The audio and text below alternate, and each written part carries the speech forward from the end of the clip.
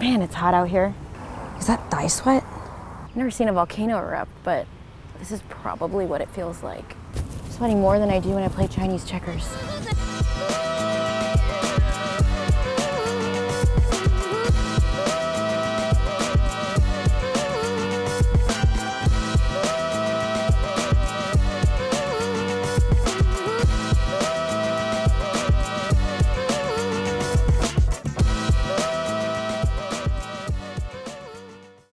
Excuse me while I retrieve May's headlines from the depths of the floods that we've been drowning in for the past 100 days.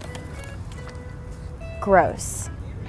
Let's be honest, the beginning of May might as well start on the 5th. We kicked it off with Cinco de Mayo, or as the Mexicans like to call it. What do the Mexicans like to call it? How do you say Cinco de Mayo in Spanish? Hey, you look Hispanic. How do you say Cinco de Mayo in Spanish? What? I love the Hispanics. Whatever. We came, we saw, we tequilaed a few times. And while Mom was scolding us for drinking too much, we still appreciated her. For just one day though. And after she loved everything you did for her, she went back to nagging you about your financial situation.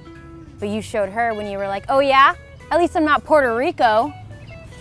There's hope though, for those of you struggling financially, whether it's paying rent, buying groceries, or the latest Samsung Galaxy S7, champagne and Lil Wayne not included. Google's paying $20 for anyone that wants to babysit their self-driving cars. Self-driving! That's the best news for women drivers since the passenger seat was invented. In unrelated news, sports. Oh my God, I literally hate this segment. The GOP might be cold, but things are heating up ever since Teddy Bear Cruz and John Case My Ass Kasich dropped out of the race. The FDA is saying F that to unhealthy foods. What's an unhealthy food? I don't know. Apparently it's not chocolate pudding or frosted flakes though. No effing. And now, time for rapid fire high fives. Robert Jameson got a law degree while working a full-time job? Way to make the rest of us look bad.